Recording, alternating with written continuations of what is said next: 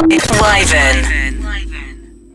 Stand up to be a grand-up with St Andrew's Square Shopping Centre.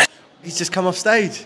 James. Wow, He's just come off. James. Thank you very much, guys. And you got the dancing. And I got the dancing, yeah. And do you know what? I was so impressed when you walked up and you put your water on the stool that it wasn't a rum, because I know you've been craving rum all night. Really, really wanted a drink. But actually, Janie Hux has been really wonderful, and she has spent the last 5 days going, whatever you do, don't get really, really drunk before. But anyway, has anybody actually heard me on the radio? Yay! Because if you've heard me on the radio, if you had a slight clue that I'm actually Cornish, and that clue is I just go on and on and on about it. I am Cornish, I am Cornish.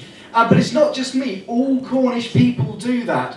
Excessive pride, that really is the Cornish disease. I mean, that and rickets. But I'm quite proud of being Cornish, but my dad is a proper Cornish nationalist. He is just uber Cornish, ultra Cornish. He's like 70% clotted cream and pasty crusts, and then 30% gibberish. But and he's actually obsessed with the fact that Barclays Bank is from Cornwall. He's going on and James, it's amazing. Barclays Bank is from Cornwall, and I'm going, Dad, Barclays can't be Cornish because they've lent me money. What was it like? Because I'm trying to think back to when it was me last year. What was it like in the time before going up? You know, when you're sitting around, you're having a drink, you're having food, and you're waiting to go on.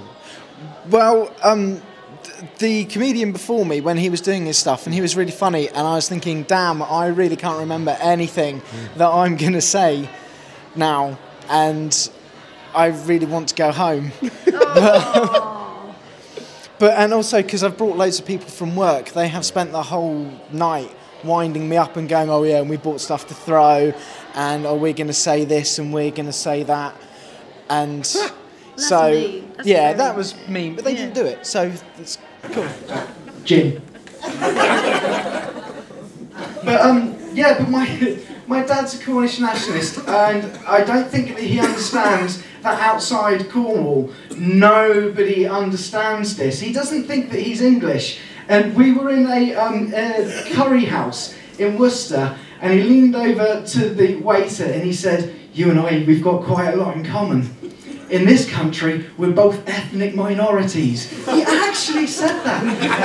But what my dad meant was, you know, I don't think that my culture, heritage and traditions actually come within the borders of England either. But what the waiter heard was, please, please, please, could you spit in my biryani? So is there going to be another gig? Is there going to be more stand-up work? Well, I don't really know how to go from this to doing more stand-up. I know that Janie Hux, who's a very funny lady, she organises a comedy night in Droitwich, so I'm going to try my luck at that. Wyvern, Herefordshire and Worcestershire. You've done fantastically tonight, and the crowd loved it. Tony's absolutely loves you. We have, so well done, a worthy winner, James Mason. Yay! Should we end this on a group hug? Yeah. Just Oh, group hug. Wyvern.